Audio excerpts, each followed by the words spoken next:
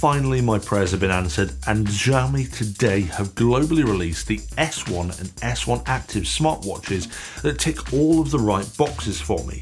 Long battery life, snappy OS, AMOLED display, NFC payments, smart home control, and most importantly, packaged in an affordable price tag. This is exactly what I've been waiting for, but this doesn't mean that the smartwatches are perfect, because along with the hits, there are certainly a few misses. Welcome back to another episode of STU'S Reviews. If you find today's video helps you in any way, I would love it in return if you could hit that thumbs up, subscribe and notification bell, and hopefully I'll be able to offer you some more advice in the future.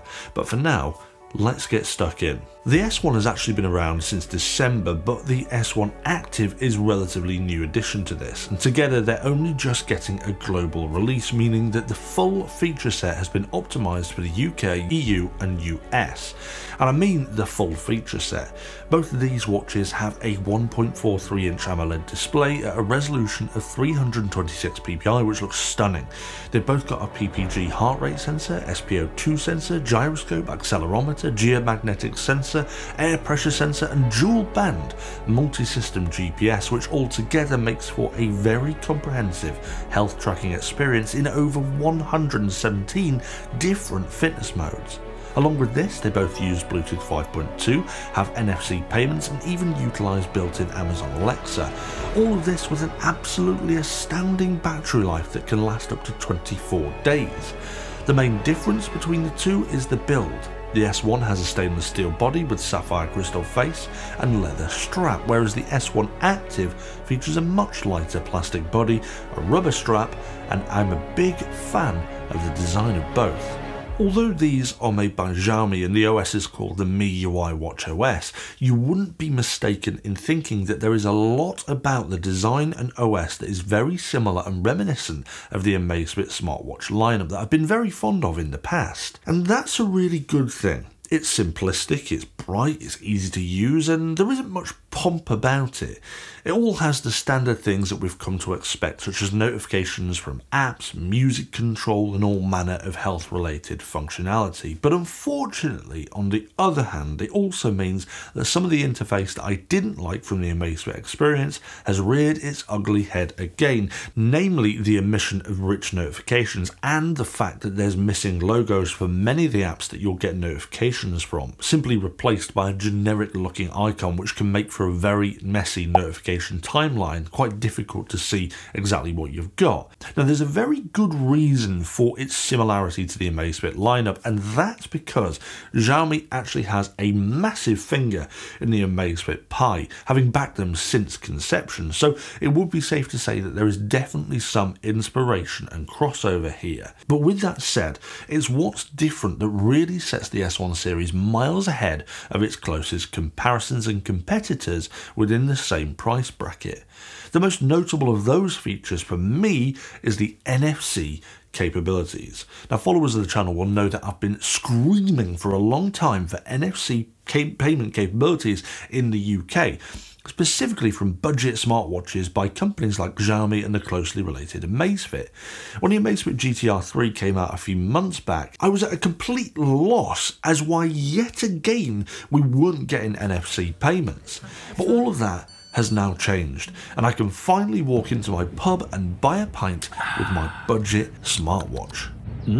This new ability and the excitement that I have around it is a little bit overshadowed by a few small annoyances with the NFC payment process. And the first is support.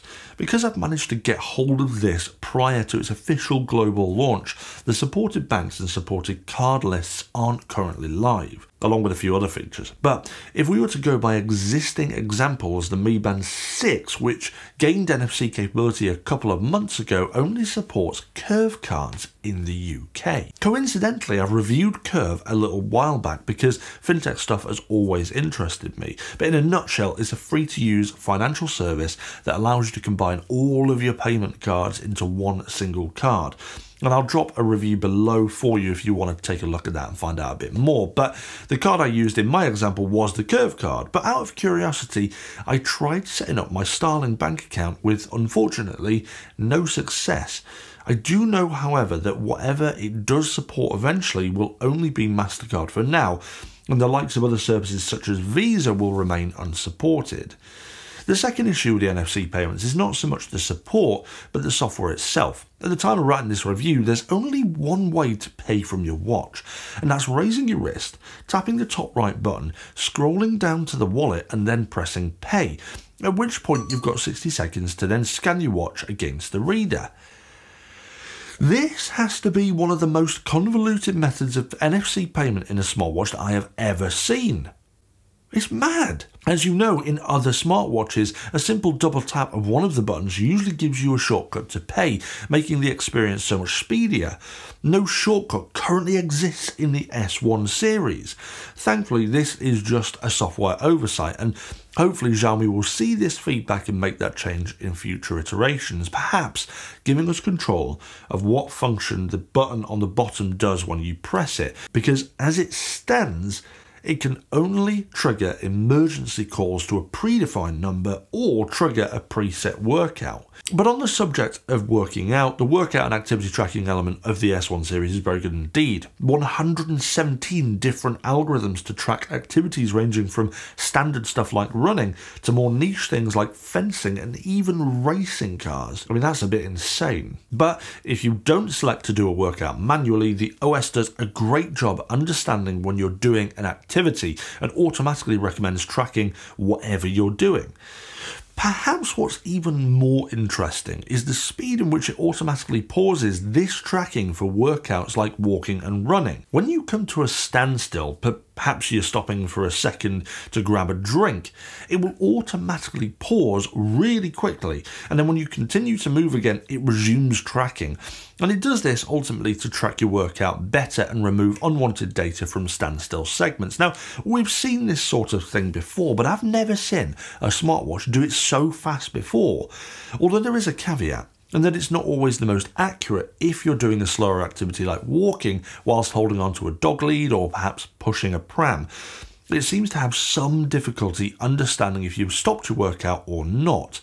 Of course, this doesn't happen in manually chosen workouts, and it's only in niche circumstances that I've come across this particular individual problem. Now, once you've done your workouts, you can see fitness-related metrics on the watch in the individual apps or through the widget functionality, which can be customized through the companion app, which actually is another part of the overall experience that I will applaud. It is by far one of the most simple and user-friendly companion apps that I've seen, and it makes it really easy to view any recorded data, install new watch faces from the online store, and switch between watches, which in the past has been a horrible experience. Now it's super quick to essentially switch between your active and your non-active, for example. But that's not to say that everything about the app is quick. Updating the watch is horrendously slow straight out the box. It took over 30 minutes to download the update, sync to the watch, and then install, during which time I couldn't touch the phone or the watch. Not really a great first impression, but with that said, once that's done, I've found very little to criticise about the app experience, which seems to work very consistently, which is quite impressive actually, because it's mostly a brand new experience, having only just been updated with an overhauled interface and the added functionality, obviously, of the S1 watches having NFC payments and Amazon Alexa support, which actually is another thing that makes these watches super special. Although I haven't been able to test this function out fully, because as mentioned, I'm using this prior to release, so some of the features have yet to be activated. But the watches have Alexa support built in as the voice assistant, which gives me the full functionality of the Echo voice service, and ultimately means that I can control my smart home devices and routines directly on my watch. I suspect integration of this will be very, very similar to the Amazfit lineup, which has the same support, and they work brilliantly with Alexa.